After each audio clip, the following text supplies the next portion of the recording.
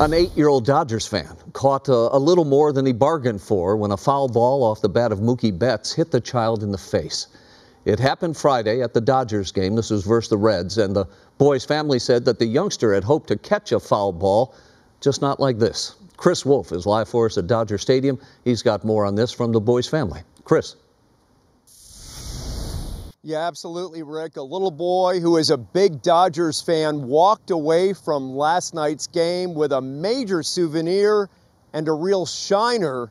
He is going to be okay, but right now the family is just hoping for a little love from the team in light of the little boy's troubles. As soon as the ball hit him, all I hear is, "My eye!" It went like this direction and my mitt like here.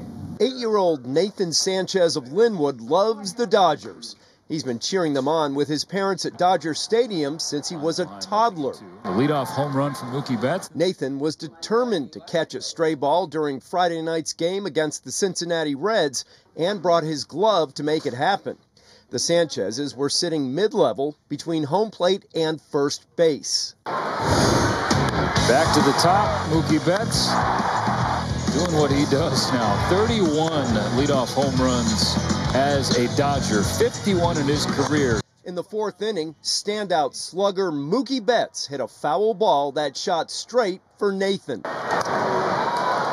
The little boy with big dreams would get his baseball this evening, but not without some pain before the prize. And we're sitting and a foul ball hit on the opposite side of us. I'm like, "See, it's close to us. You're going to get it." And then he got it. It came straight for us. I dodged. I was like, "No way." I was like, "No." And he stood up, went for it, and popped him in the eye. Were you in shock? Yes. Yeah. Did you cry? Yes. Yeah. So what happens next? We're going to have much more, and we'll hear more from the parents and little Nathan coming up in the next hour. For now, reporting live at Dodger Stadium, Chris Wolfe, KTLA 5 News. Well, Wolfie's got a shiner and a great story to tell his friends.